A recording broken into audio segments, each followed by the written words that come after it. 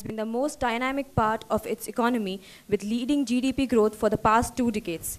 India serves an example as to how service sector can play an important role in a country's economic growth.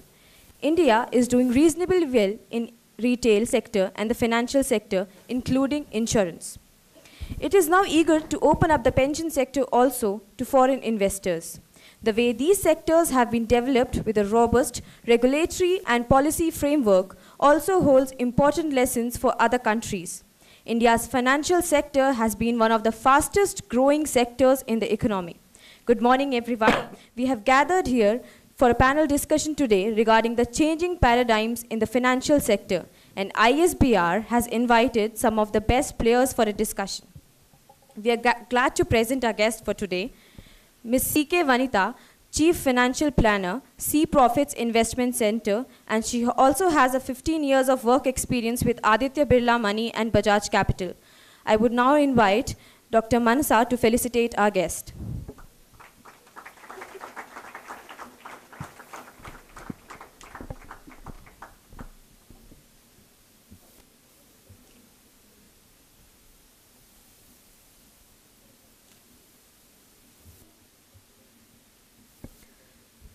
Our next guest for today would be Mr. Nitish Saha, Assistant Manager, Edelweiss. I would now request Mr. Mayur Jain to felicitate our guest.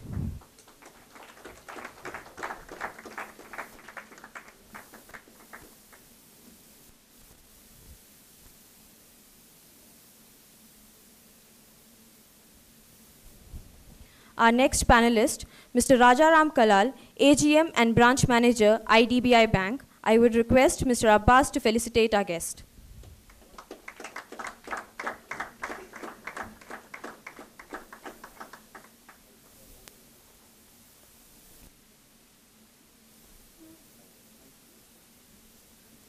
We have another guest, Ms. Swapna from IDBI Bank. I would request Professor Bindu to felicitate our guest.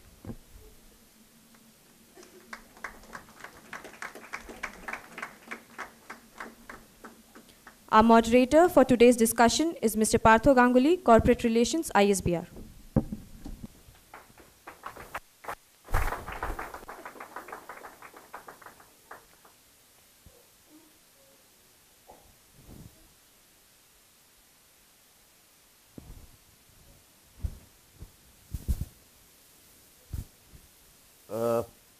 The banking, financial, BFSI sector has been one of the most dynamic sectors in terms of events happening, impacts happening, and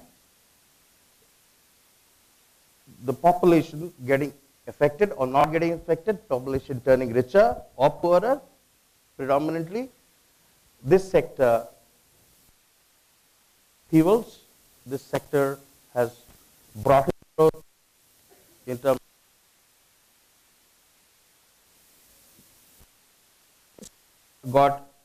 started getting structured. It happened in maybe 3 phases. Yeah.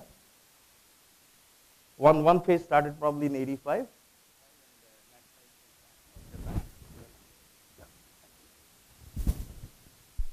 When the nationalization of the bank started.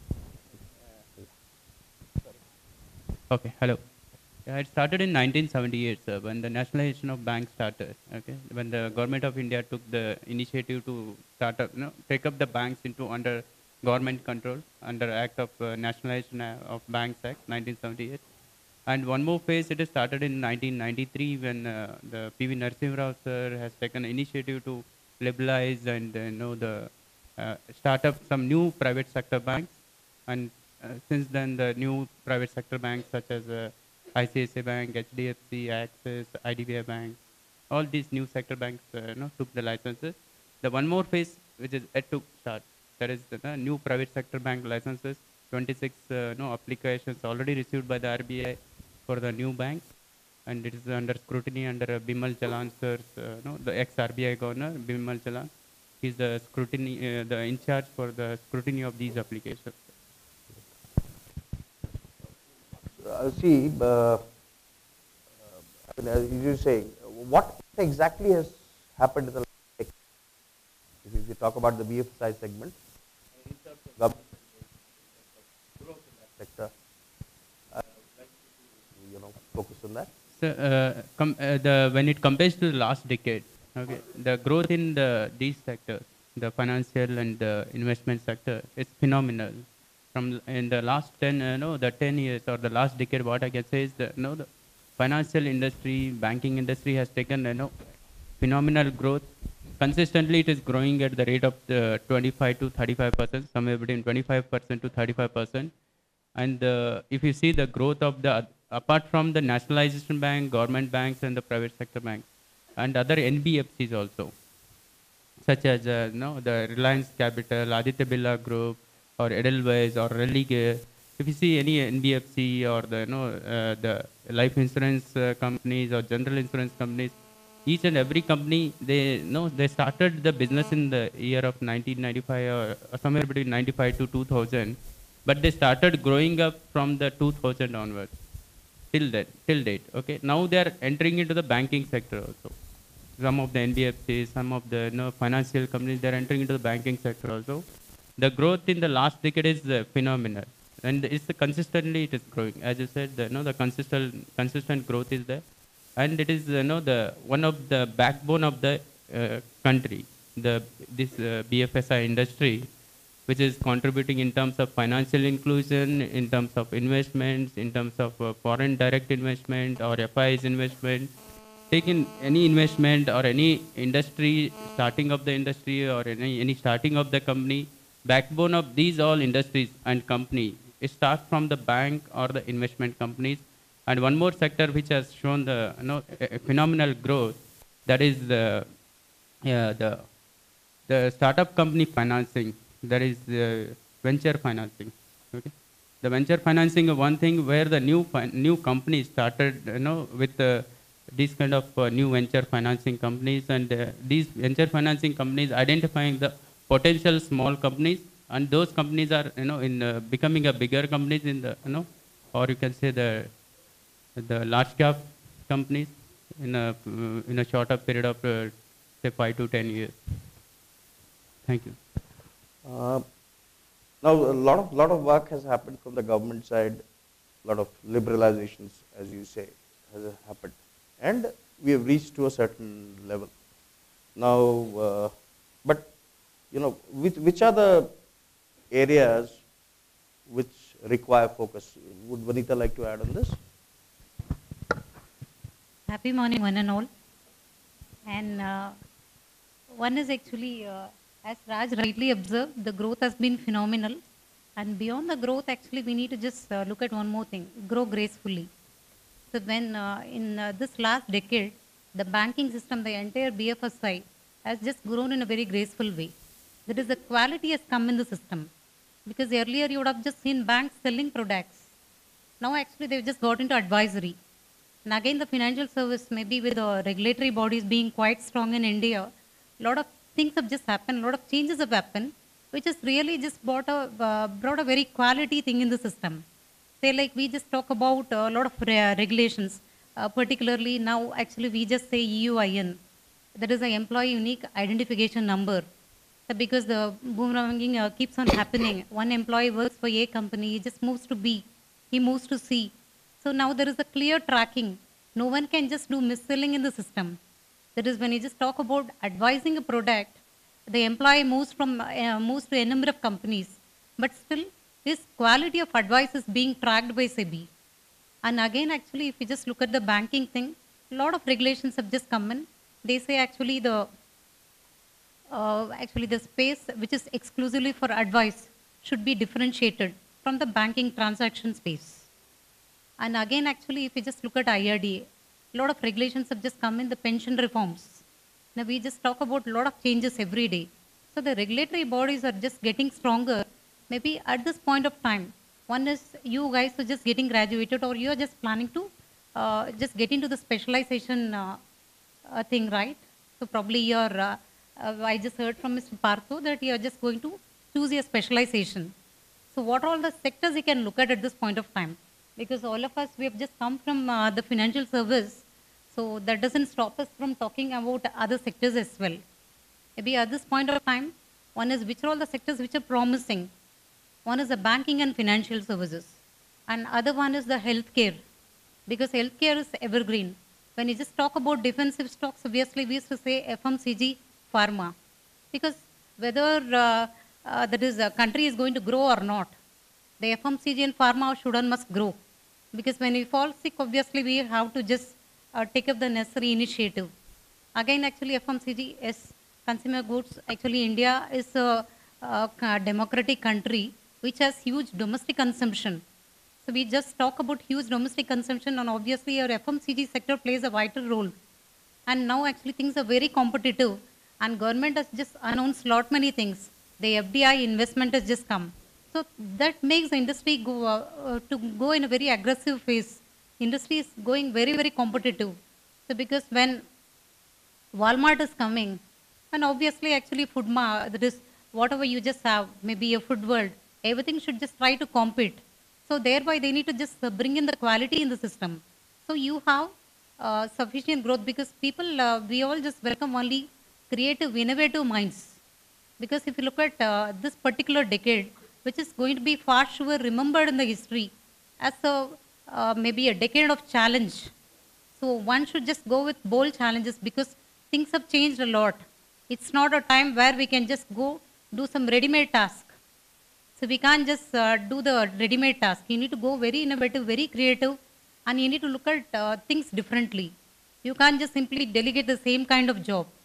So one is whether it is banking and financial service, or a healthcare, or IT at this point of time. At this point of time, even IT looks very promising. One is actually with the currency depreciation and with the global market recovery, IT is also one of the most spoken sector.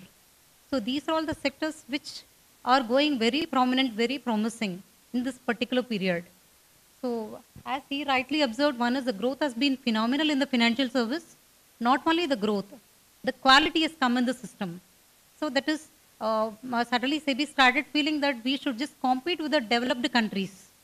So where actually for advice also the fee is being paid. Because now every investor, they should know as to where they are investing. And if a misselling happens, how to just overcome that, how to guide the investor. So all such clarity has been given only in this decade. So not simply, you can't just go delegate an instant job now. You need to think differently. You need to just, whether it is advisory or whether it is pharma, whether it is healthcare, that is whether it is your IT, you have to just think in a very different way. And if you look at the opportunities, opportunities are very huge. It is for a person who can just take up bold challenges. That's all. Because one is with all such changes and with the crisis which went on in the economy, it's made very clear that we need to just go taking enough initiative. It is not the time to relax. It's a time to just start thinking as to what way we can improvise. So what are all the steps we need to just take at this point of time.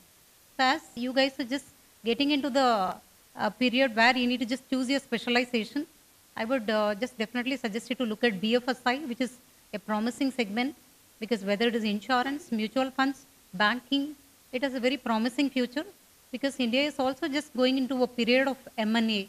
That is, you will, because if you just look at the other developed countries, maybe it is US, you would have seen lakhs and lakhs of mutual fund companies. Whereas here with the regulatory, maybe thanks to the regulatory bodies, things are streamlined. You have quality players in the system. Again, actually, there are quality advisors in the system. Maybe one side plus minus. So we can be a pessimist, you can be optimist. But it is always better to be optimist, so that your mind will open up. You'll have a number of opportunities before your eyes. Because by being a pessimist, maybe a lot many people would come and say, what's this? This is happening. GDP has just come to 4.4%. Our industrial index of industrial production has come to minus 2.2%. You're all talking about BFSI and all kinds. So always look at things differently. When things are dull, that's the right time to get into. Whether it is a stock, whether it is an investment, or whether it is an advisory thing. Even I just opened my wealth management company by name C Profit just last month. I came across a couple of, that is 2 sets of investors. That is almost all are very lovable, and they just tried guiding me well. One set of investors that just came and asked me, what, Vanita, is it the right time to just get into this industry? Because industry is undergoing a big change. Why do you want to take up such bold call? Then I said very clearly, when everybody is just quitting and everybody is getting scared, that's the right time to get into. Because you have to just pat the shoulder and say, you are there by the side of the investor. So that's the right time. And above all, the main thing is you need to be knowledgeable. You need to know how to tackle the situation. So this particular decade has taught you enough and going to teach you very well on the quality path. So the phase, whatever we are undergoing, is a very quality phase. So because a lot of things, now we can't be like earlier. We have to read the updates then and there, whether it is investment, pharma, healthcare, because everything is getting competitive and industry is also undergoing consolidation phase. It's the right time. And as I said, one is, again, if you just look at healthcare, yes, a lot of changes are just happening there as well. Maybe one is it is a defensive sector, and again, as FDI investments are possible, as the flows have been huge, despite the stringent regulations posted by government, yes, that is also a very promising sector. And again, if you just look at the cost of hospitalization, you would have observed there is a clear, clean-cut path there as well. Because one is the cost, or cost has gone up. It is not that simply cost has gone up. You would not have seen maybe quality hospitals like Fortis, maybe a lot of takeovers just happening there as well, maybe a Fortis, Apollo, and Columbia Asia. You could see a number of hospitals with a quality. So that's one thing. When you talk about quality, obviously it is a challenging call. So you guys should just take a bold call. You guys should just get updated so much to just track the system.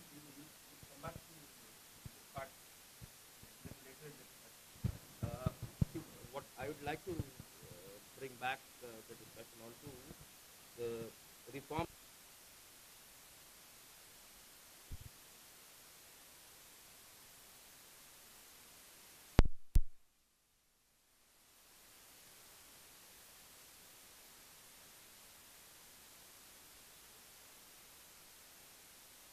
Observation. So McKinsey has identified three focus areas for the financial sector, which still need attention. The ability of the financial services sector in its present structure to make available investable resources to the potential investors in coming years, such as equity and long-term, medium and short-term debt. The inability of banks to quickly enforce security and access to collateral and the capital constraints in recognizing large loan losses. Volatility in global commodity prices has had a major impact on these companies. This has led to non-performing loans and provisioning for credit losses becoming a key area of concern for the Indian financial system. Now, McKinsey has outlined a few things that probably the Indian and foreign firms which are present in this country should look at. So I would like your opinion on that. They have suggested unification. They have suggested a customer-centric approach. They have suggested engage in multi-pronged strategies for expanding economic opportunity.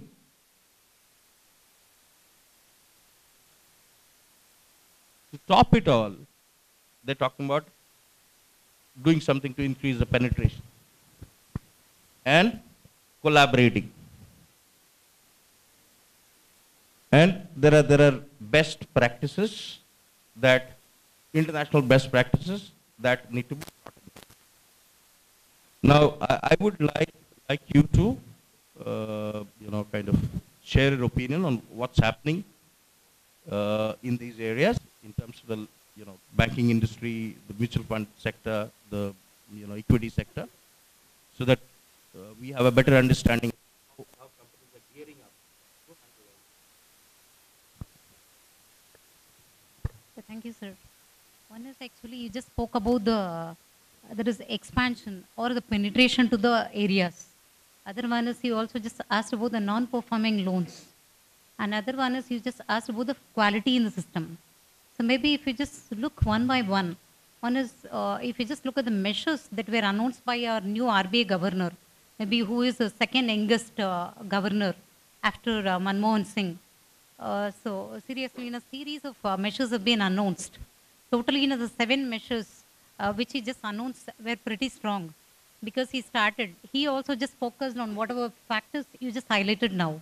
You just spoke about McKinsey report, probably Raghuram Rajan being IMF chief economic advisor has got a good international market expertise as well. So he also just highlighted on all these key areas, just starting from non-performing loans. So that is one of his focus, because he just said the NPL has to be just given an immediate attention. Because one is we were talking about the non-performing assets, he also just started adding non-performing loans. So the speedy recovery and the focus on that. And above all, this particular RBI governor is focused on growth and not simply on inflation. When you talk about growth, obviously the interest rate should just be brought down. Only if the interest rates comes down, your corporate lending, corporate borrowing would go up in a big way. And thereby actually the recoveries would also be much, much stronger. So that is one thing. So that is one focused area which he has already taken into consideration. So enough importance has been given to NPL. That's one thing. Other one is penetration, the expansion into other markets. So already the bank branch approvals were in pending. So he made it very clear. He has just given the clear-cut signal for expansion of more bank branches. When you say a new branch, obviously even Raj was just telling the electronic city branch got opened. It's very clear when a new branch comes in, obviously the aggression comes in. Why all of a sudden Indian market just underwent a big change in last 10-15 days? It's because of a new change which was just brought in. A new change will also just come along with greater confidence. So when you just announce series of measures, the same measures have been announced by a number of people. But when it comes from the new governor, it aroused spirit, it aroused confidence in all their minds. So one is NPL is being taken care of, because this time we just feel the implementation is going to be the focused thing. Because earlier announcements were being made. Now actually we are talking about the implementation.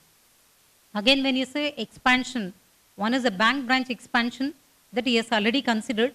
He says he is just going to give speedy approval for that.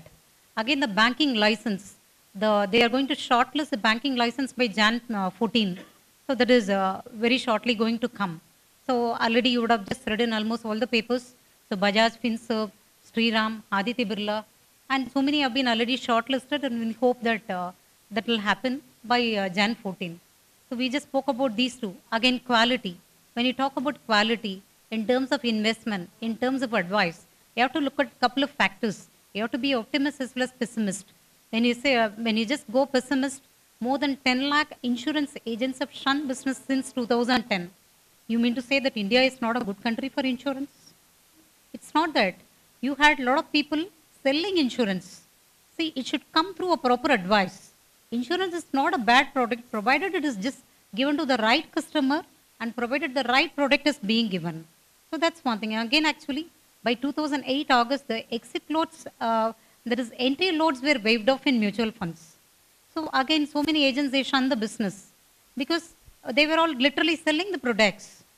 See, when you say whether it is a mutual fund, FD, what should be the asset allocation, and which product the customer should choose, what is the risk, client's risk appetite, and how much of his money should get into short term, long term. So a lot of things have to be looked at. So we can't just guide any investor blindly. So with the exit load waiver, there is a clear entry of quality in the system. So you had a lot of people who were selling. Even I have just come across a number of advisors, maybe the sub-broker kind. They used to just come along with 10 lakh, 20 lakhs application for a sectoral fund. I was simply asking, sir, did you just inform the client that this is a sectoral fund? Then he said, no, Anita, don't bother. It does just come 20 lakhs, just process the application. Yeah, certainly. Rajab, you like to focus on the growth in the banking segment. See, the other thing of interest is, this sector has been, like the IT sector, has been one of the huge employers and incrementally increasing, right? Now, from that perspective, and from the business growth perspective, where do you see the future? In terms of the growth of the banking industry, as the madam already said that the new applications are clearing on a faster pace, and the new banks are coming up maybe within less than 1 year time.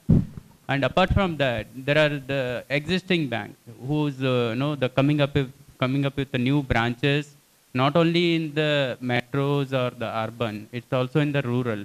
If you come across the banking industry recent developments, there are developments like the financial inclusion, rural banking correspondent. Yeah. When I say in terms of the the opportunity or the growth, banking industry is giving a huge opportunity for the not only for the in terms of the employees as well as in terms of the adding of the customers to the banking fold. That is the major concern of the government also, that each individual should come into the banking fold, so that they should have the knowledge of the banking, knowledge of the investment, knowledge of the money, where the money is coming from, where they are investing, how to start operating the banking accounts. It is from the rural perspective. Through financial inclusion, through rural banking, through the banking correspondent, everyone should come into the banking fold. There is a huge opportunity for the growth, huge opportunity for the employees growth, huge opportunity for the recruitment, and appointment of this banking correspondent at a rural level. That is one part. The second part is the opening of the branches across the country in urban and the metro spaces. When any bank goes opening up asking permission for opening up a branch in urban and metro, obviously the RBI asks how many branches you have in a rural area. If you have the much rural branches, it's easy to get the permission to open the branch in urban and metros. So that part also, if you see the metro branches or urban branches, every corner you'll see the each branch is having their each bank is having their branches. Let it be SBI, HDFC, ICICI, private as well as the nationalized banks and government banks. And one thing, your bank tackles a lot of segments, right? So out of those segments, like housing, right? Then insurance, you're there in insurance.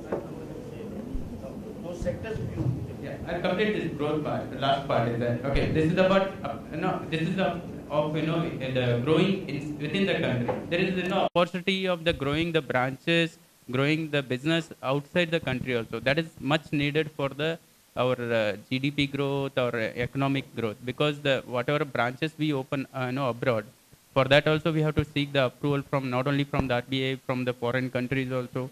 And through that the money infused in India through the investment banking, through the financing, or through the export credit borrowings. Okay, these our banks, okay, who's having their branches outside India, they help the foreign investors to invest in India. Through that, the foreign investment enters into India. To manage that fund, again, we require the investment bankers, or the expertise bankers, or credit managers, or the trade finance managers, or the retail banking employees. Yeah. if I remember correctly, HDFC went ahead and started opening branches at 6,000. So, I mean, so banks are becoming extremely aggressive in terms of reaching out. So the penetration issue is being tackled very seriously. At IDBI, what's your strategy in that? Presently, IDBI Bank is having around 1,200 branches, and it is growing at the rate of say around 25 to 30% in terms of the branch expansion. This year itself, the coming by 31st March 2014, we are adding another 300 branches. So we are reaching at around 1,500 branches. In banking, where I'll say that IDBI Bank is it's a new enterer. It's it got the government approval, or it became the government bank in 2004. Before that, we were having only 300 400 branches, and it was a private sector bank. In 2004, again the parliament passed the bill to convert this IDBI Bank into the or merge IDBI and IDBI Bank into as a one entity, and they made it as a government bank.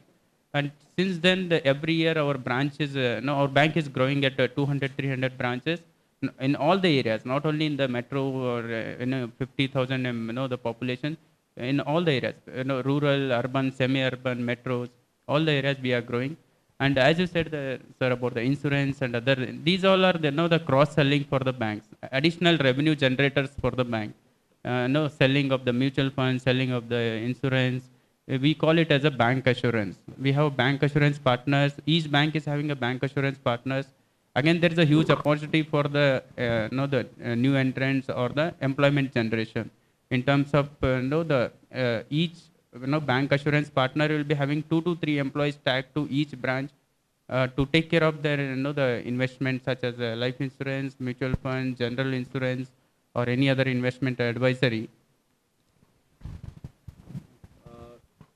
Nitesh, what's your viewpoint on growth?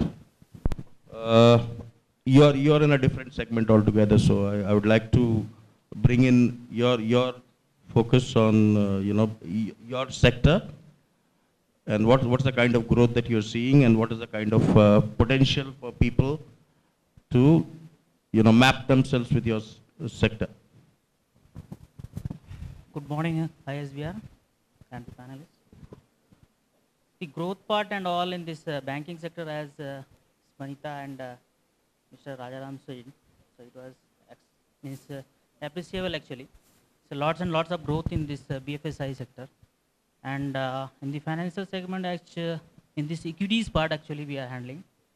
So in the equities, there are lots of opportunity, I must say. So if people are really creative, they are dynamic, they want to enter in some energetic field, they should enter in the equity market, they should enter in the derivative market, forex is there. So it's challenging job actually. So if you are really wants to make money, wants growth in your life, okay, whatever you want, you can do everything in this business actually.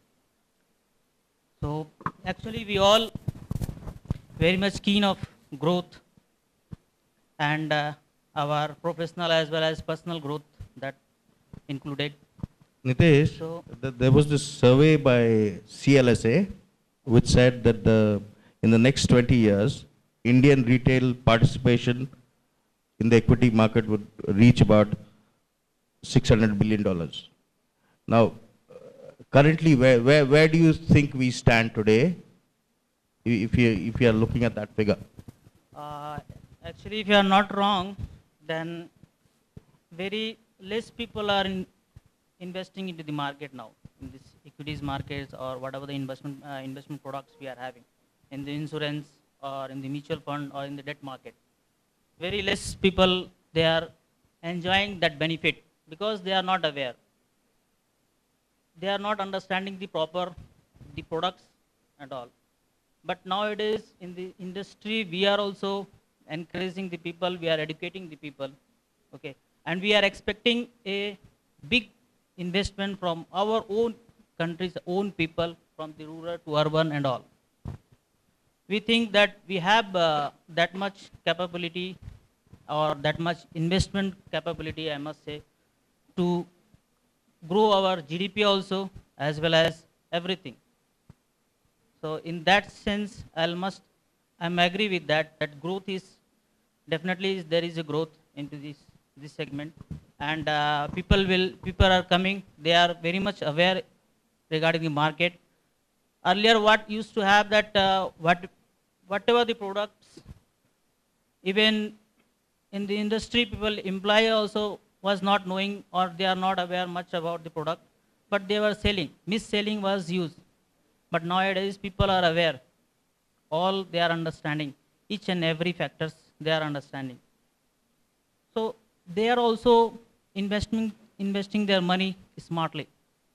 So industry also needs some smart people to grow this business. And I'm damn sure if all will come into the market and will right product with right enthusiasm, we are selling the products, then our industry will grow, and all people, whatever this in India, they will invest into this market, and economy will grow also. I have a question, which is, the kind of growth that is anticipated in this sector would require huge quantity of manpower to push it forward. Now, India is a country of quantities, right? We have people, right? Enough people. But yet, there are a lot of these broking firms, a lot of these banks who are, training themselves. Angel Broking runs an Angel Academy, right? Now, I'm told that, out of those 5,000 people that Angel Broking hires, about 30 or 40% of them are groomed at the academy. Rest comes from other sources. Now, we are part of the other sources, right? So what I am saying is, what is the thought process at each of your sectors in terms of creating quality manpower, and do you take people and train, or you expect people to come in trained? See, as Partha said, we have manpower, used manpower in India. So, and I'll appreciate also this is cheap actually in India. So it is an opportunity for this industry also to hire in the cheap rate also. What people we are expecting means, generally we are expecting a candidate at least basic knowledge. We are not expecting that extraordinary people to come into this our industry. Basic, if they knows basics, they will groom them with our style. Whenever any freshers are joining, we are giving a 2 to 3 months full training session. They are live sessions, means into the market, what is the market strategy would be.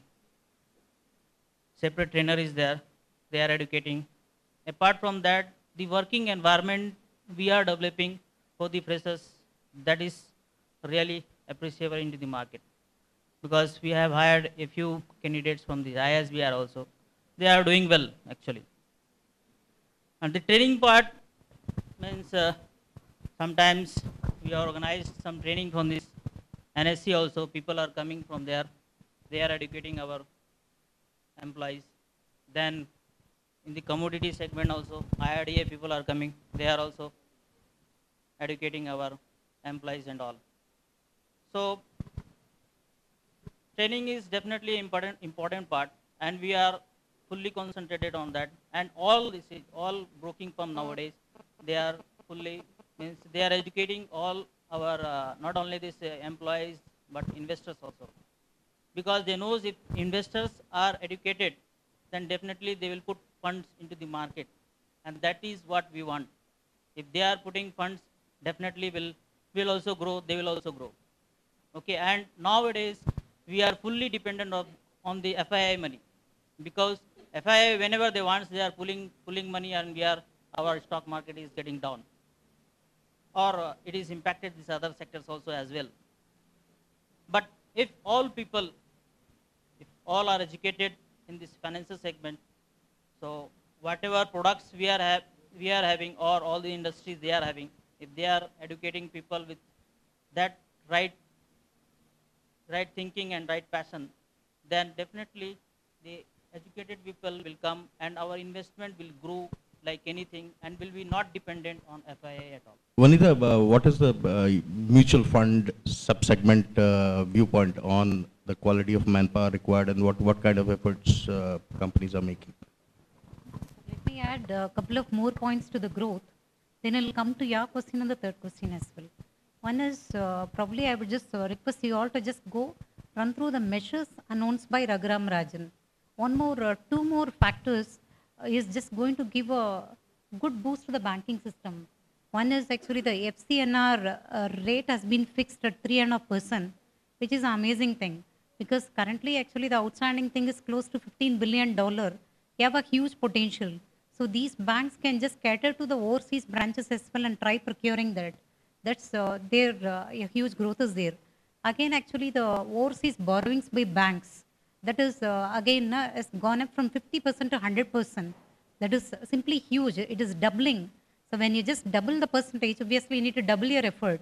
So enough manpower force is required. So obviously in the banking system and in the complete financial service, you have a huge potential, huge growth. And that's one thing. And again, Partho sir asked actually whether we are looking for a trained candidate or whether we would like to just acquire and train. So it happens in both ways. So we are looking for a very quality manpower whom we can just train. Because now things have changed in a big way compared to last decade and this decade. See, earlier that is in the earlier decade, we might have spoken a lot about direct equity, about fixed deposits. So only that was familiar. Whereas in this particular decade, we started talking about fixed deposits, primary bond, secondary bond, and mutual funds, life insurance, general insurance, real estate, buying, selling, maybe lending, big time lending, loans against property, venture capitaling, and then private equity. You might not have seen this much private equity players dominating in the industry in the earlier decades. So you have a very huge growth and that too a quality that is entire system and just requires very quality manpower because all these we talk about something very strange in India. Frankly, because private equity is a very risky investment which got into India. So one is we have private equity players from foreign countries as well as local players. Even if you look at mutual funds, earlier they were doing only mutual funds. Now apart from mutual funds, they have PMS, they have private equity, and they have realty investment. So earlier when you say realty, we will talk about only just going, buying a land, selling a land. So it doesn't stop there now. Now we just talk about mutual fund houses selling realty fund. In the sense, rather than you going and just buying a particular property, you just invest there. They in turn will just cater into different zones. And they will go to mezzanine funding. They'll just go to commercial office space. They'll just go to REITs. They'll go to n number of investment options. Just imagine all these are very new investment methods. And moreover, with the regulatory bodies growing stronger and stronger, only the quality manpower can understand all these investments. First of all, when you just go and talk to a client, obviously he may be aware of fixed deposits. Can you imagine a client being aware of a private equity, a realty fund, a PMS? Not all may be aware. I have a question, Vinita. Now, we have people who take up specialization in finance, or some people take up specialization in marketing. But when we talk to these financial companies in terms of employment possibilities, the predominant jobs that are shared with us are relationship positions. Now, I personally want your input, because the companies say that we are open to take. We are actually some of them have actually said that we are keen to take people with a finance specialization and who have a flair for marketing.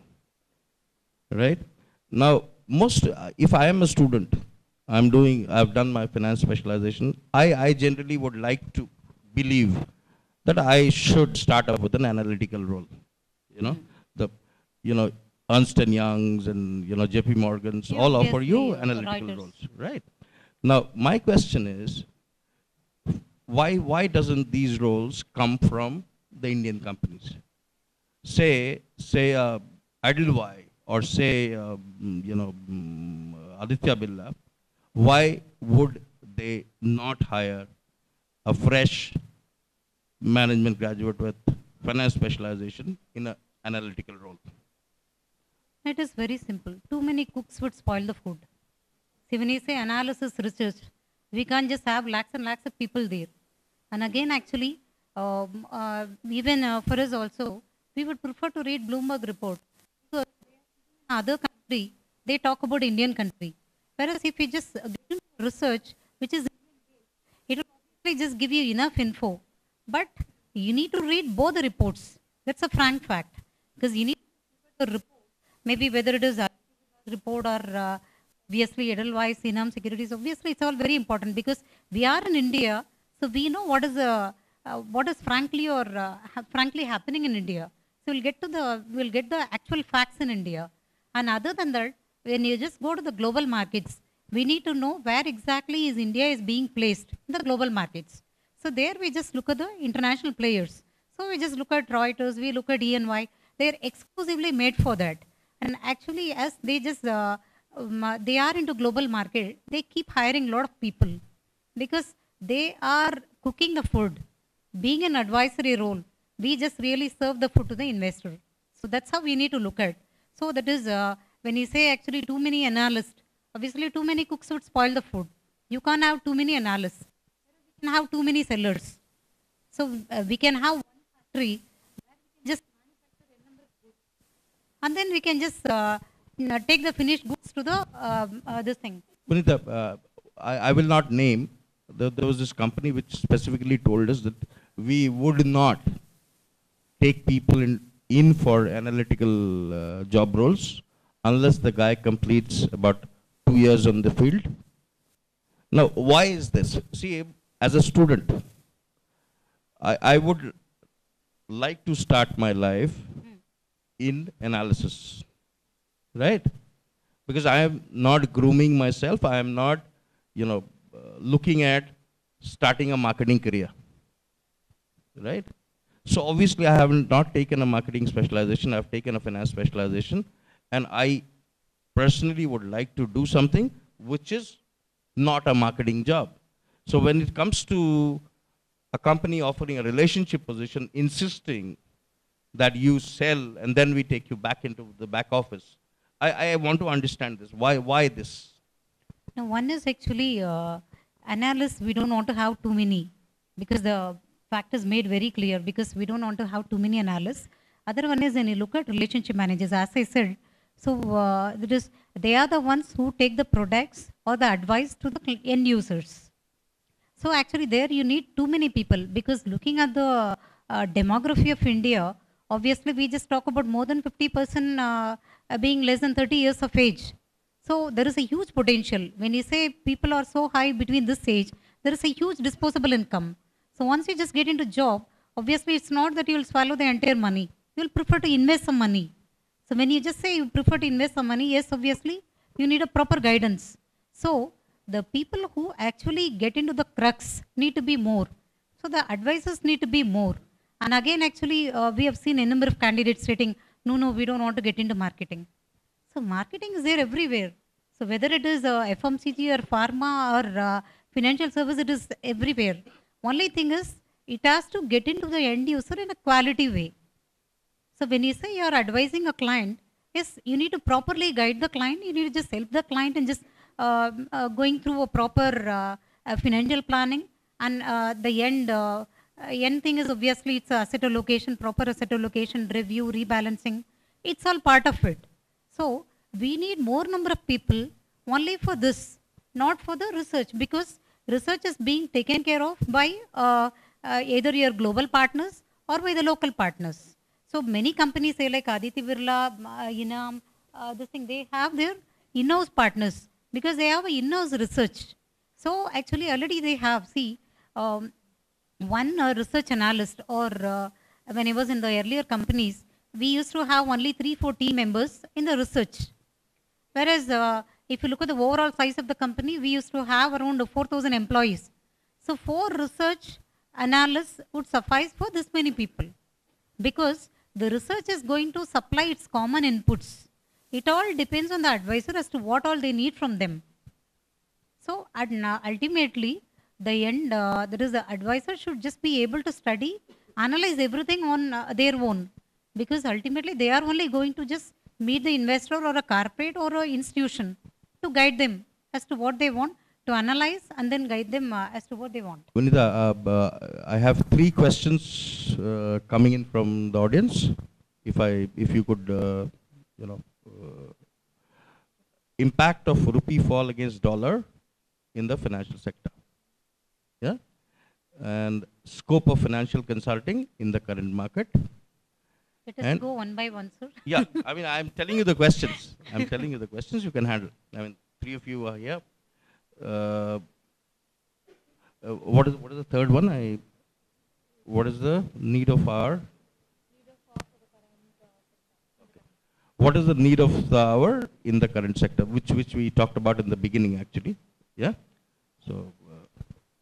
I wanted to add something. Mr. Pata said, this hiring process, I mean, people are very much interested, keen to interest in analytical job, not in the marketing. So let me tell you all, we all are selling here. Nitesh, it is not about people. I mean, any MBA, I'm not talking about any MBA. I'm talking about somebody who's coming out with a finance specialization. Yeah, whatever it is, whoever, whether it is a IM guys or from ISBR or from any business school, they all are selling. Businessmen, they are selling. So we all are indirectly or directly selling our products. So let me clear all our salesmen. So don't think that you are into the marketing business, you will get too much pressure to handle that job or to survive in that particular business. Never ever think as much as pressure you are able to handle, as much as you will grow. Your comments, Raja.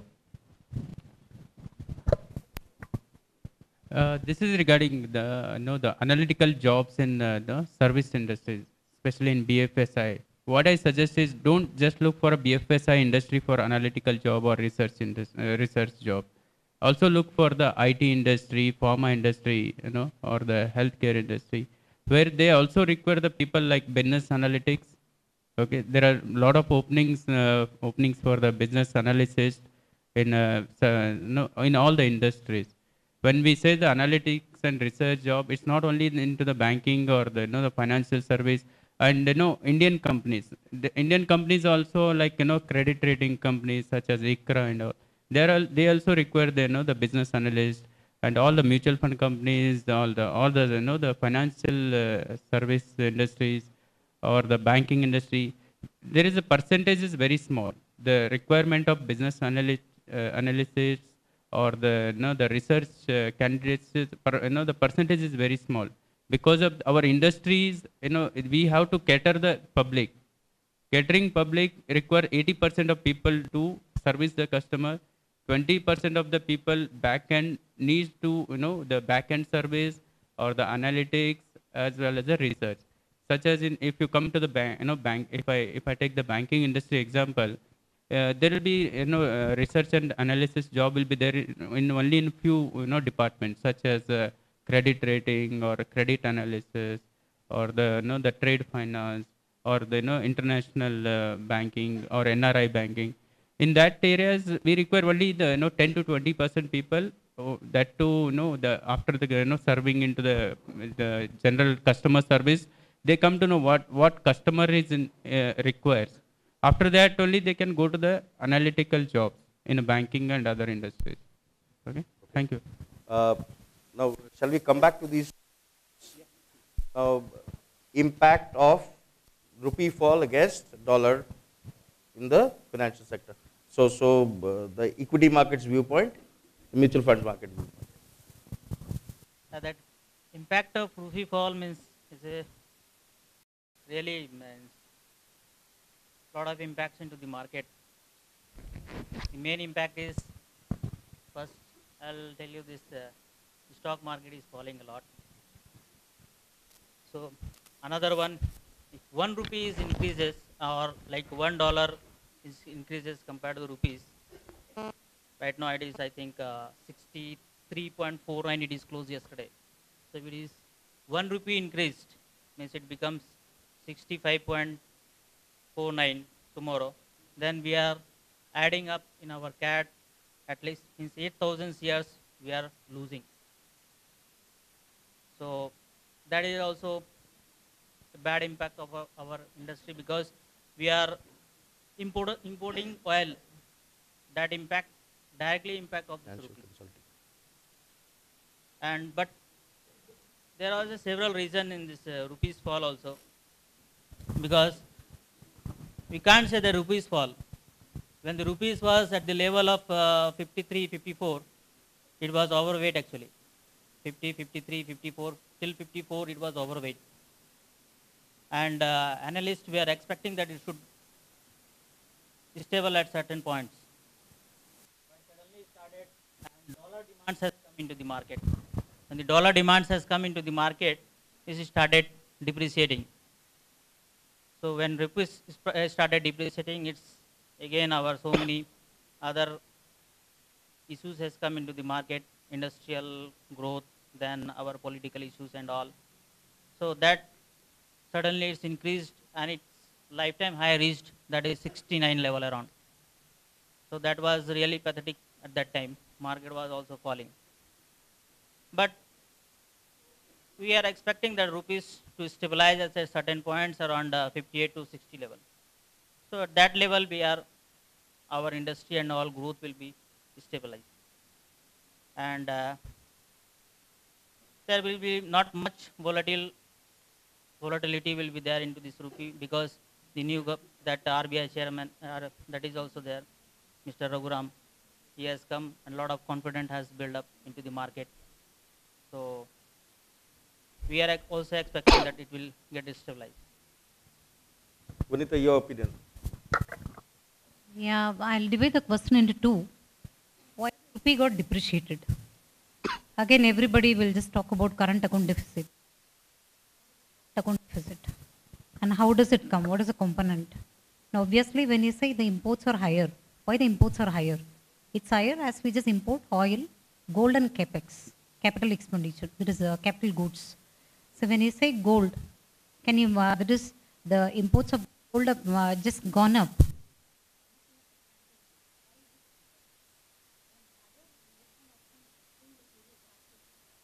Just feel like just going to, as they have seen more even in this 3 years. Now that is one. Again, oil, with every 1 rupee depreciation, India is just paying around 9,500 crore for oil. To just, that's this thing. So only it is impacting. One is we just said oil, gold import, other one is capital expenditure. Anyway, it shouldn't must happen, then only the economy will. In what way it has impacted? The rupee depreciation has just impacted the investments, particularly the mutual funds and maybe other investment options as well. So has it impacted or not is another question as well. I'll come to that. So first is, yes, because when you just talk about rupee depreciation, it talks about the confidence on the economy. So people actually, that all FIIs, they just made huge investment in 2010. So maybe in the beginning of 2010, it was selling close to 45 rupees per dollar. So now when it went up to 68 rupees, being a normal end user, you just assume you are a layman and you are an FII. Will you not try to book your profits? It's a huge difference here, just because they invested at 45, it has just crossed 68. It is more than 23 rupees per dollar. It's a huge appreciation. Again, no confidence, there was no confidence on the government, because one is the current account deficit keeps just going up and no effort has been put like they felt. So that's the reason. One is the confidence on government fell down, and as such actually the rupee got depreciated, and apart from that the profits have been huge for them. They felt it is a big time. Apart from the return on the investment, whatever they have made, from 45 to 68 itself is a huge profit. So these two are the major thing. And what way it has impacted mutual fund? One way it has impacted, other way it has gained. What way it has impacted in the sense? Yes, obviously, the FIIs who used to just invest in mutual funds, they started pulling out their funds. Like the direct equity, they started pulling out funds in this as well. Again, what way? We all know that it has impacted, but it has also just added funds. What way it is added? When the equity markets falls, when the dollar gets appreciated and rupee gets depreciated, obviously people feel like getting into safer investment option. So mutual funds, they started coming out with a lot of fixed maturity plans. So one way, the flow to the equity funds fell down. As they fell, the market is trailing. It's not going to go up soon. And as such, they have made a huge profit. They just tried pulling out their funds. Immediately, with the efforts, whatever RBI has taken, whatever Government of India has taken, the investments, at least now they tried diversifying the investment, or else rather than just they going out of India, they tried attracting through other investment option.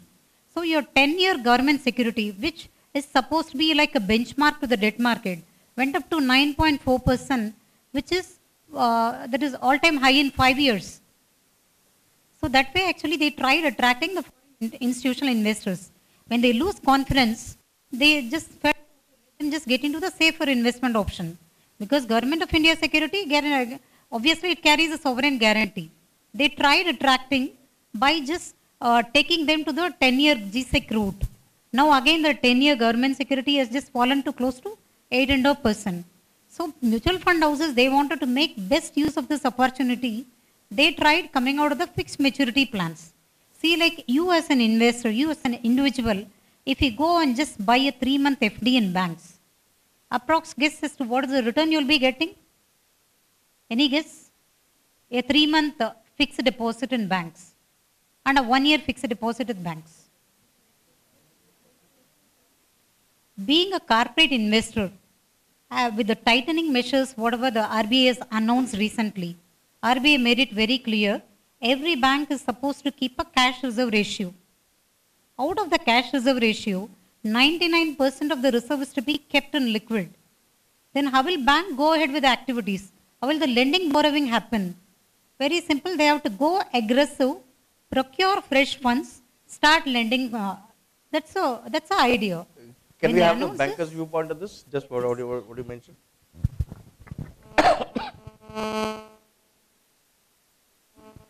Yeah, as the madam rightly said, Vanitha madam, the liquidity in the banking industry is curbed by the RBI as well as the government. But as they say, that it's temporary measures.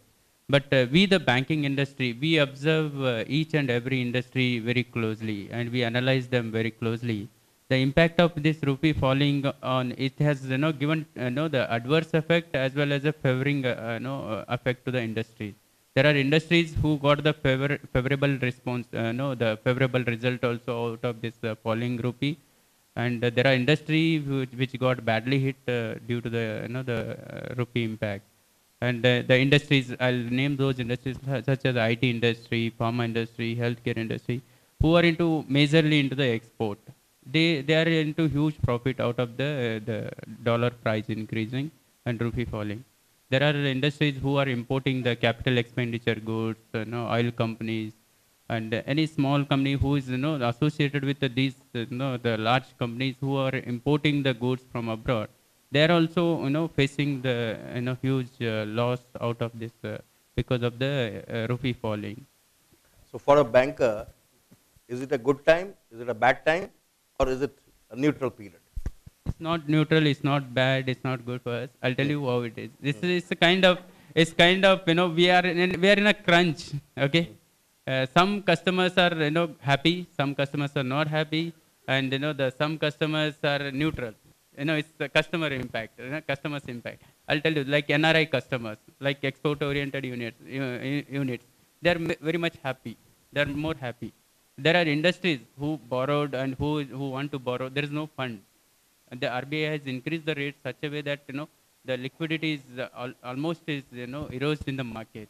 So we are just waiting like the RBI to we are waiting like like see the God. Okay, when the God will open the door and release the money to us. Okay.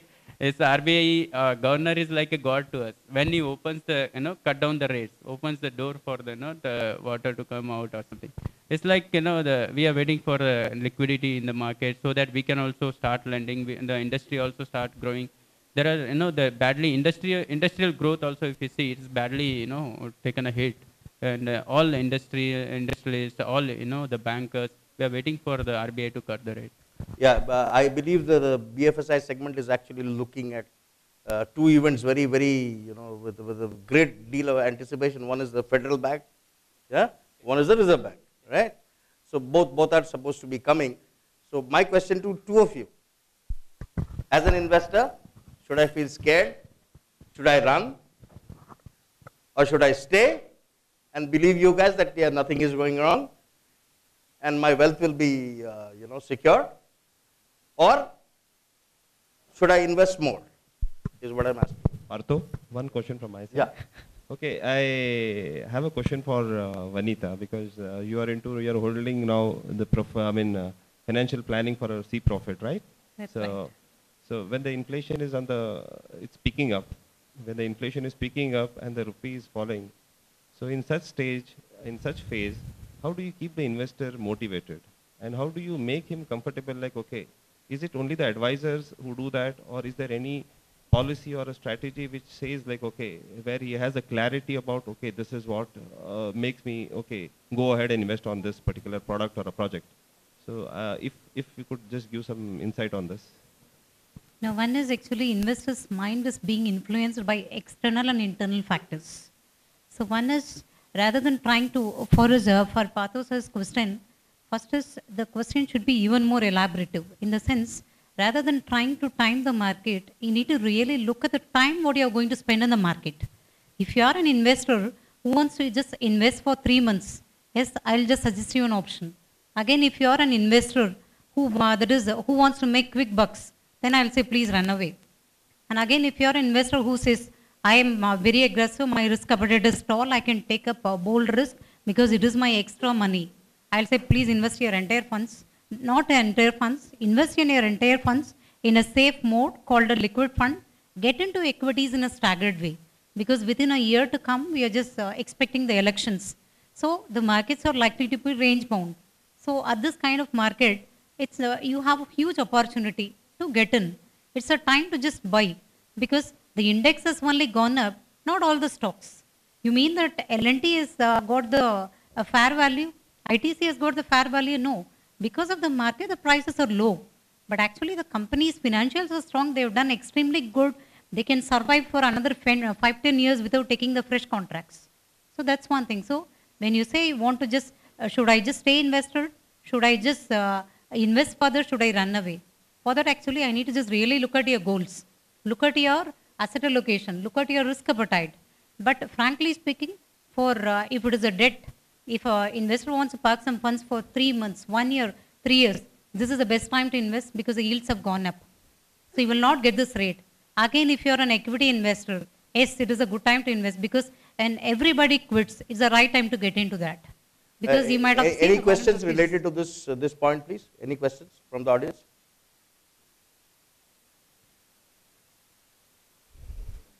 Before that, maybe probably we can answer Abbas's question as well. Because one is being an advisor, the rule is quite crucial. Because one is the investor's mind is being influenced by the external factors as well. But in case of the investors with the right advisor, they won't go very panicky. I have seen a number of my investors who used to say, I call you frequently, you know why, Vanita? I used to ask, what for? When I talk to you, I get the confidence. Because it's not that my returns have gone up overnight, but I get the confidence. I get an idea as to whether I need to stay invested or need to add or need to run away. Both the questions are almost similar. Any investor's money is to be advised after doing a thorough analysis. Because frankly speaking, I like this trend. It's a very challenging decade. I really love working in the financial service. I'm very happy doing my job. I'll not say like others, no, it's scary, targets are right. No, not at all. If you deliver a proper job, if you are a quality advisor, you will feel this trend is quite exciting because a lot of challenges. You can't advise like earlier.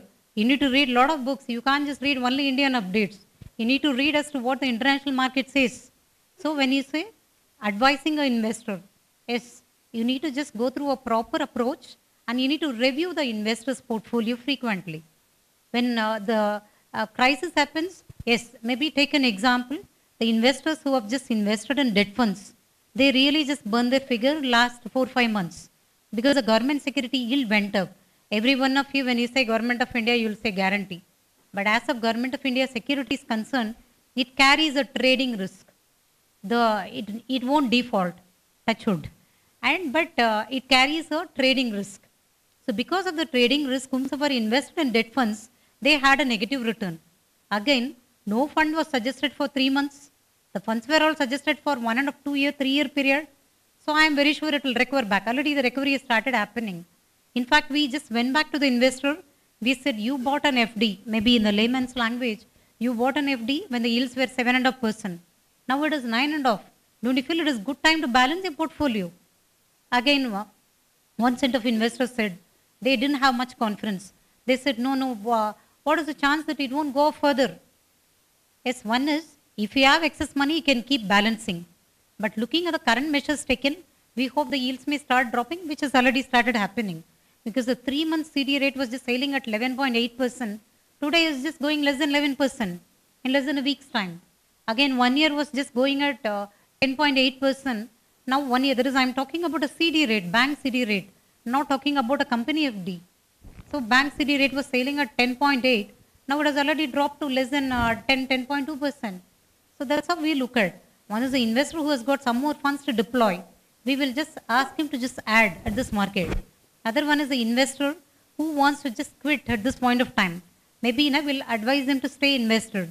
Again, if the investor doesn't have extra funds to deploy, at the same time can stay invested maybe with a negative mindset, we'll advise them this is what is happening in the market and this is what you need to. Either if your horizon is long term, you need to stay invested. If you have, it all depends on the investor's mindset and how the advisor has just guided the investor. Because nothing is complete without a review. It is financial planning is not a one-time job. You just do a complete analysis, advise the investor. After that, you need to keep on reviewing. Maybe if an investor is cautious or a cautious client, we won't be suggesting him even 10% in equity. It depends on the risk appetite. So any kind of client needs to review the financial planning. It can be a financial planning. It may be without a financial planning. We can't just expect a 70-year-old client to just go with a proper financial planning. Vanitha, I think the point you just made brings us to the next question. So the prospect of financial consulting in the current area, current time is huge, right? That's true. Financial consulting in the current situation is a huge career, right? Career or a area to yeah, obviously. explore. Yeah? Just, your little elaboration on that? Yeah, one is at this point of time, only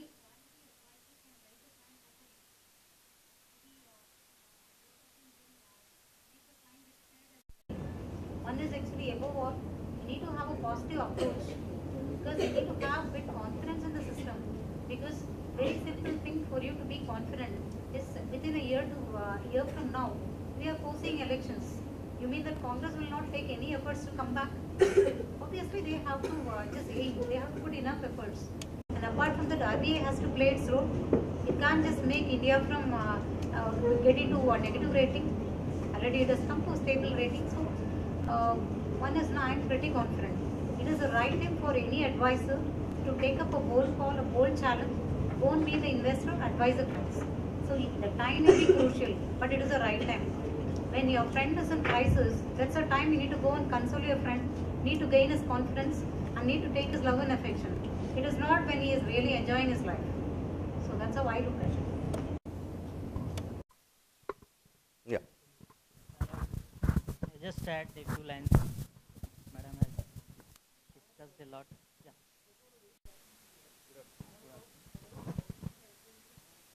How will this affect the current market scenario? A lot of corporates are entering into the finance sector. How will this affect the market scenario? Current market scenario. Could you elaborate what are you exactly saying? A lot of corporates, as in a lot of companies, are entering into the finance sector. How?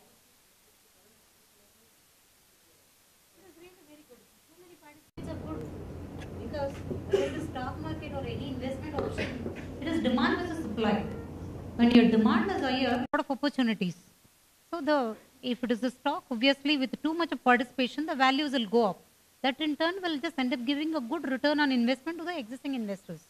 Again, the growth. We talk about growth. Our governor also talks about growth. So by just with the fresh entrance, the fresh energy would come in the system. Maybe now, why is there so much dullness in the system? Because expansion activities didn't happen. Because the capacity expansion as well as the capital expenses have not been spent in the past, in last 3-4 years. So that is the reason for the dullness and the drowsiness in the system. With a fresh entrance and with the fresh investments happening, obviously things will change in a big way. In fact, that is only required now.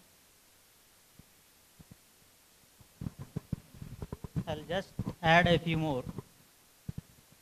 You might have heard the biggest investor in the world. Can you guys guess who is he? Anybody? Sorry? Yeah, somebody says it's Warren Buffett, right? He is the biggest investor actually. And how is his business is, investing style.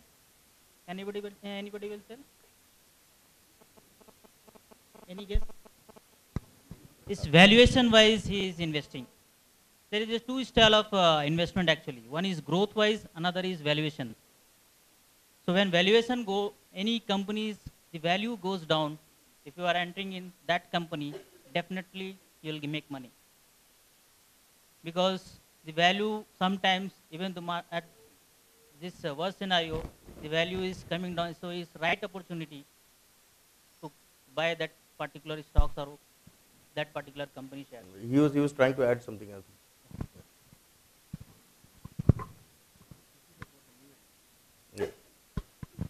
This is about the new entrants in the as rightly said, new entrants in the financial industry and how it is impacting to the existing players. In a banking industry, in vice versa, it's a different story. Okay, when I elaborate the banking industry, though still there is a lot of opportunities there for opening of branches and opening of the new overseas branches, rural branches and all. But if you see the existing players, there are almost around 75 scheduled banks are there who's already competing each other, and there are other the cooperative bank, cooperative societies, and the other small banks in the small towns and all. It's very difficult to sustain in the banking industry. They have to struggle a lot. Whoever is the newcomer is there, new bank is whoever is coming, they have to struggle a lot. If you see the the RBI governance statement or the RBI the scrutiny statements and all, they have to maintain their 4% CRR from the day one, and they have to maintain their 23% SLR from the day one. Okay, they used to have the huge money. They have to borrow the huge money in initial stages, and they have to meet the break even of that.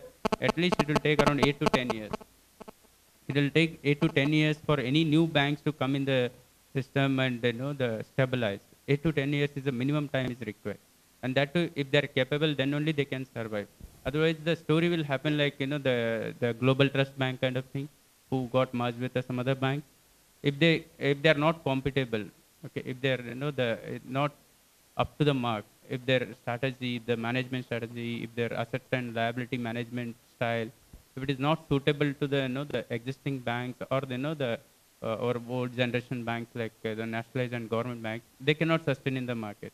Only because of this, the relationship management or only huge marketing activities, and they cannot sustain. There should be the structured management, and there should be like systematic management of the fund. Then only they can sustain in the market. I have a question. This question is about investment in gold. So we just want to have some clarity about the advantage and disadvantages of investing in gold. Investing in gold. Yeah. Because very frequently.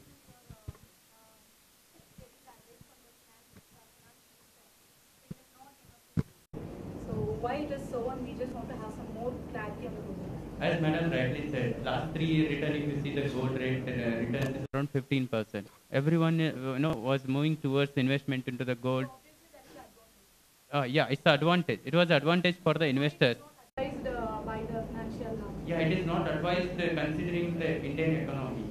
Okay, if the people start investing only in a gold, it's the investment where the investment is not earning anything for the economy, not earning anything for the government. Yeah, it's not. Current account deficit went because of gold. So that is why despite the government measures, say excess duty was at 1% before 2 years. Now it has just come to 10%. Because why it is done is just to discourage the gold investment. So why it is to discourage? Because if you want to invest in gold, gold is an international commodity. Obviously, you have to import. When you are importing, that adds more. So the main ingredient which just brought country to this level is the imports of gold. So that is why finance ministry just went helpless and just came to the media and said, please don't buy. Because he took enough measures. One is he just kept on increasing the excise duty in less than a year from 4 to 6%, 6 to 8 to 10%. Still, people went adamant because they have seen the return on investment. And as such, they went.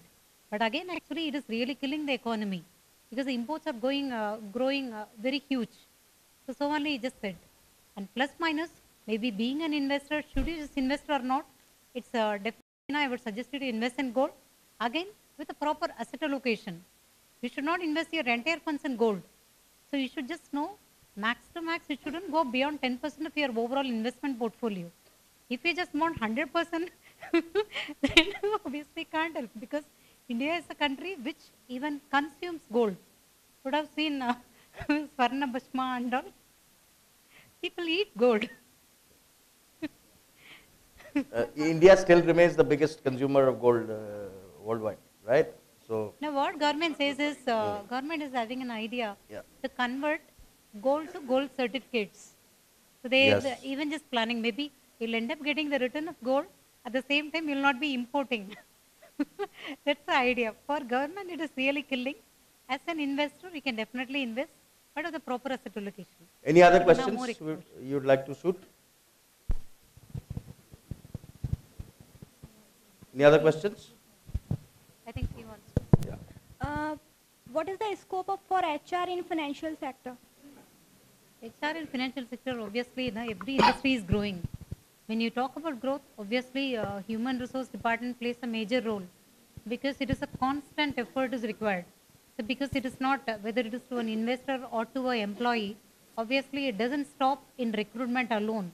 After recruiting, there is a real constant effort being put in training the manpower. After training, actually just keep them updated, keep them run into the phase. Whenever actually the vehicle runs out of petrol, obviously you have to just make the necessary, you need to take the enough initiative. Yes, there is a huge growth, because when you talk about expansion, yes, HR plays a vital role. Thank you, ma'am. Any other? Yeah.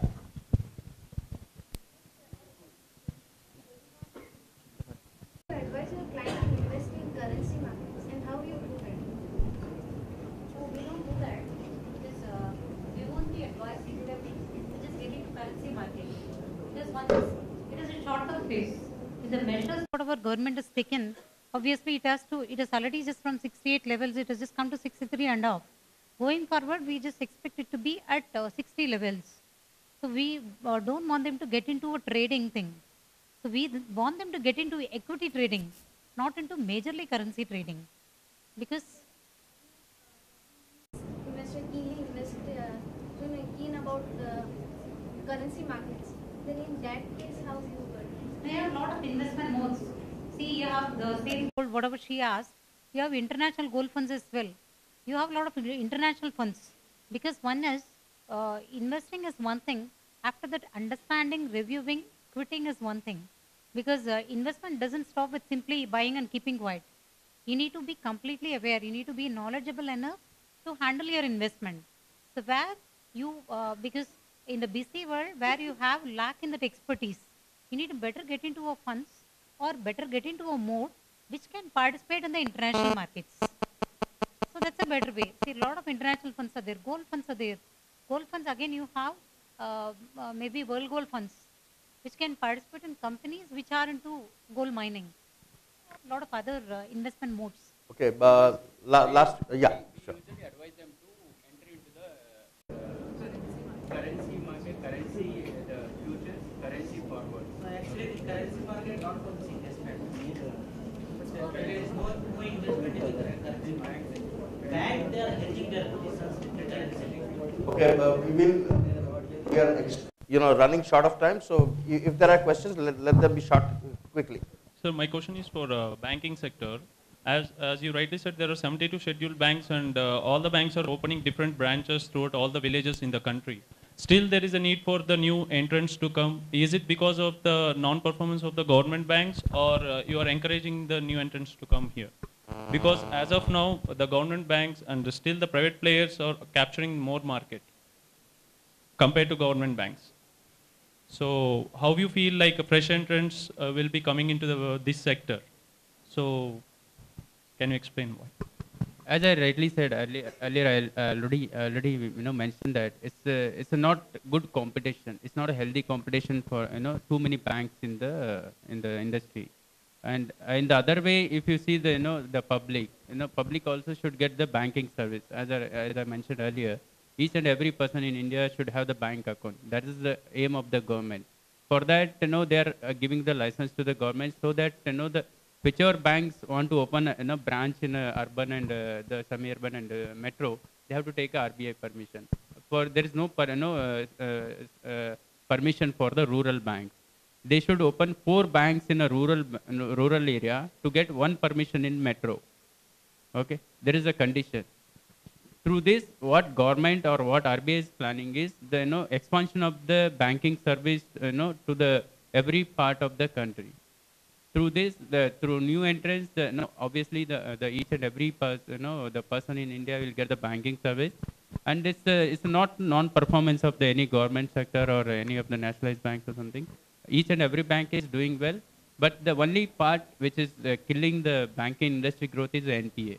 NPA is eating out the profit of the banks, okay, and that is because of the bad customers or the bad loans in the industry. And if they curb the NPA, and there are a lot of measures are there, debt recovery tribunal or the Surface Act. Through that, the banks also are recovering the bad NPA loans and all. Through that, all the banks are doing well. No bank in India which is not doing well except 1 or 2. Okay, thank you. One more question. As of now, like government banks are recruiting more. The recruitments are taking more in number, but the attrition is also double in number. So why that is happening? Because banking sectors are attracting fresh graduates with a higher qualification also, even though there is no requirement for that particular post. Even the particular post basic qualification is some graduation, they are attracting MPhil, PhD candidates also, but they are not holding them in their banks. Why is that? Is it because of lack of training or how is it? You said government bank. Attrition in government bank. Not in all the banking sector. Okay. Attrition, the government, the banking sector it is there. Majorly it is in the private sector banks because of the the expertise, because of the the not coping up with the situation, or because of the various reason, maybe the personal reason, maybe the family reason and all. The employees will be leaving. There is attrition is there. Okay, but majorly it is from the private sector banks, the contributing the more attrition. And the training part and all things, it is there, more in the government sector bank. They train the employees, when they take the employees 2 to 3 months on-job training, classroom training, which is not there in the private sector bank. They just throw you into the market. They ask you to handle the relationship, the sales pressure, maybe the customer service pressure. Okay, and the more banks. Because of the more banks, employee will be keep hopping the jobs, because of the attrition. It's also contributing for the attrition percentage. Because of the more banks in the industry, the attrition is more, but it is less in the government sector banks. Thank you.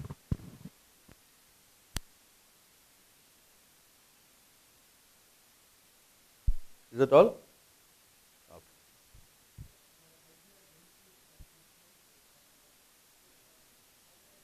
Do you think, but other than MBA in finance or PGDM in finance, anything else we should, or eligibility or anything criteria for that? Yeah, good question. I kept this for conclusion of this session. Okay, apart from doing MBA, as he rightly mentioned that even the graduates also can enter into the banking industry or any of the the banking service industry. I sincerely request you people is not only look for the campus selection, or the company will come and pick you, or the government banks also coming for a campus interview and all. Don't just look for those the opportunities. There are other opportunities also. If you if you go through the Wednesday newspaper, or if you go through the Rojgar Samaj, Rojgar news and all. In that, there are IBPS is the Banking Recruitment Selection Board, which conducts the written exam and interview for 19 public sector banks. Okay, keep applying for those exams. On SBI, now the SBI also comes under IBPS only. These kind of government bank exams, RBI exams, keep applying that. Okay, don't expect that you will get a job immediately, but keep applying. Through that, what happens, you will get the knowledge how to know the what he's saying is there any other qualification that they? Yeah. Qualification is we just look for a graduate or the postgraduate. Apart from this, if you have any other the courses like NFSM, or the, you know, Yeah, I think that has become kind of mandatory in both your segments, right? NFSM or any other, you know, the courses like in NSC certification courses. NSDL certification I course. think, yeah. Would you like to get into banking or would you like to just get into other service channels? So it depends. Maybe for banking or yeah. In any industry you go. Nitish, your sector, I'm told. In the broking sector, we need NCM certifications. So that will give you extra advantage. NCFM, NISM certifications on the currency market. If you are entering the currency market, then NISM Series 7, Series 8. So that will give you extra advantage. One is, see, like first is above all, let it be any industry. Read papers, read as many updates as possible. That's one very important thing, because a lot of things are happening around. You need to be aware. That's one thing. And other one is for financial service, to advise on mutual funds, NISM is mandatory. That is an institution which is just imparting knowledge on the mutual fund selling. And again, actually, once you just get into the system, is if you want to just advise on insurance, IRDA becomes mandatory. Again, for IRDA, to advise on life insurance, you have to just do a separate exam. Again, to just advise on general insurance, you have to just write a different general insurance IRDA thing. And again, as he rightly said, NCFM exam is mandatory. That is, yeah, I will not say it is mandatory, but to gain knowledge, yeah, to get into, broking, it is very much mandatory. What kind of profiles we can get? I mean, MBA in finance or PGDM in finance plus this kind of certification courses? No, it depends on your passion. You have to decide as to what you want to do. Once you just decide, if you want to just get into this thing, in the equity broking, NCFM will just impart you enough knowledge and what all the mandatory things. Maybe one is, again you have got a number of modules there. So it depends on your interest. If you want to become dealer, yes, you have to just go through the NCFM dealer module. Again, actually on the capital markets to advise, so you have got a number of modules. So based on your passion, you need to decide. So if you want to just get into the advisory channel, obviously NISM and IRDA becomes mandatory. Again, one course which is just becoming very familiar, which is just trying to impart or bring in the quality in the system, is Certified Financial Planner course. Maybe if somebody wants to just analyze, want to just basically do the complete research and analysis, CFA is the best course. And again, the opportunities are huge, but if you just get into every organization, the opportunity may be, the percentage of recruitment may be very low. If you want to just get into the advisory model or advisory thing in banking or financial service, wherever it is, we'll look at NISM and IRDA. Thank you, ma'am. And CFP is no doubt an added qualification. If somebody just does CFP, yes, obviously they could feel the difference in themselves, because it will just take them to a very quality path. Thank you. Okay, so I would like to now, thank all of you for paying so much attention. But I knew this because I'm reminded of a song that was very popular when I was a kid.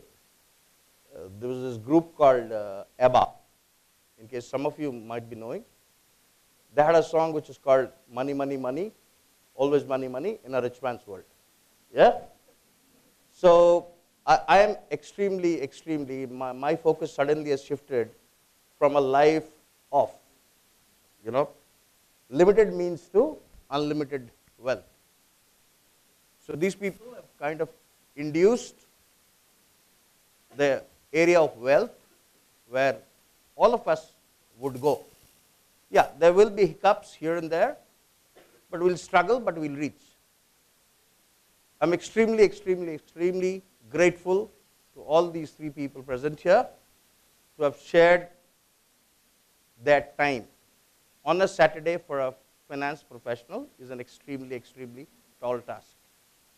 So I'm extremely grateful to all three of these people who are here, from all of you. And thank you all for participating in this. We hope to continue this process further. We bring you more people who talk about their sectors. And with this, we would conclude today's session. Thank you so much.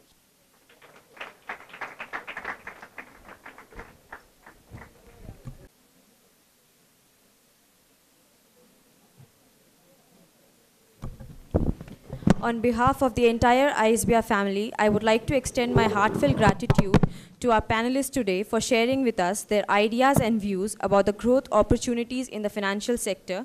I would also like to thank our moderator for the day, Mr. Partho Ganguly, for facilitating the discussion. I would like to thank the audience for their support and cooperation. Thank you.